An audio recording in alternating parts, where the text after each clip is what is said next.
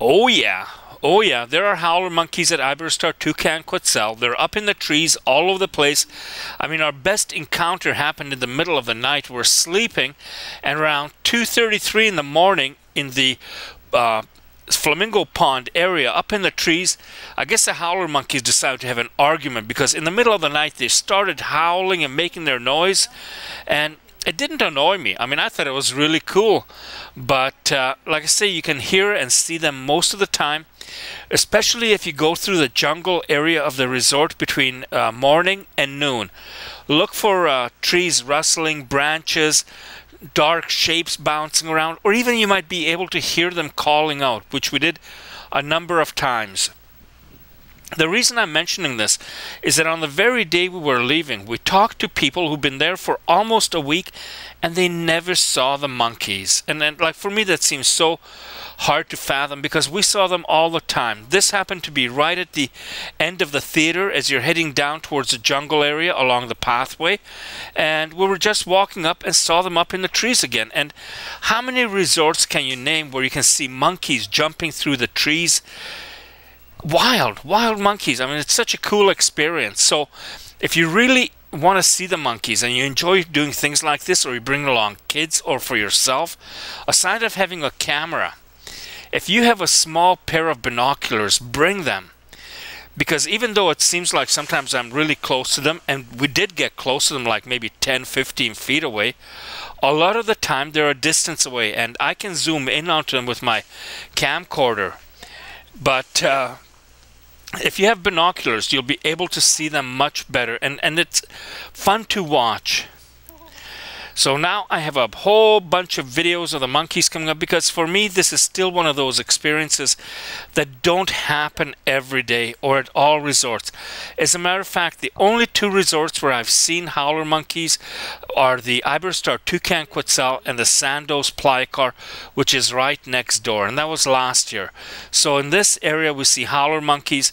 We've traveled into Puerto Vallarta area, went up into the jungles, thought about monkeys, and we're told that they used to be there, but many years ago already the hunters had killed them off. So it's really amazing that in this resort area you can still find howler monkeys, coatimundis, there are raccoons, all sorts of different creatures if you take the time to observe and watch. And it's just something that I enjoy doing with nature. So here we are with the peacocks, and then there'll be more monkeys coming up galore. Thank you for watching, and if you're going there, like I said, think about bringing along a small pair of binoculars and a camera for sure.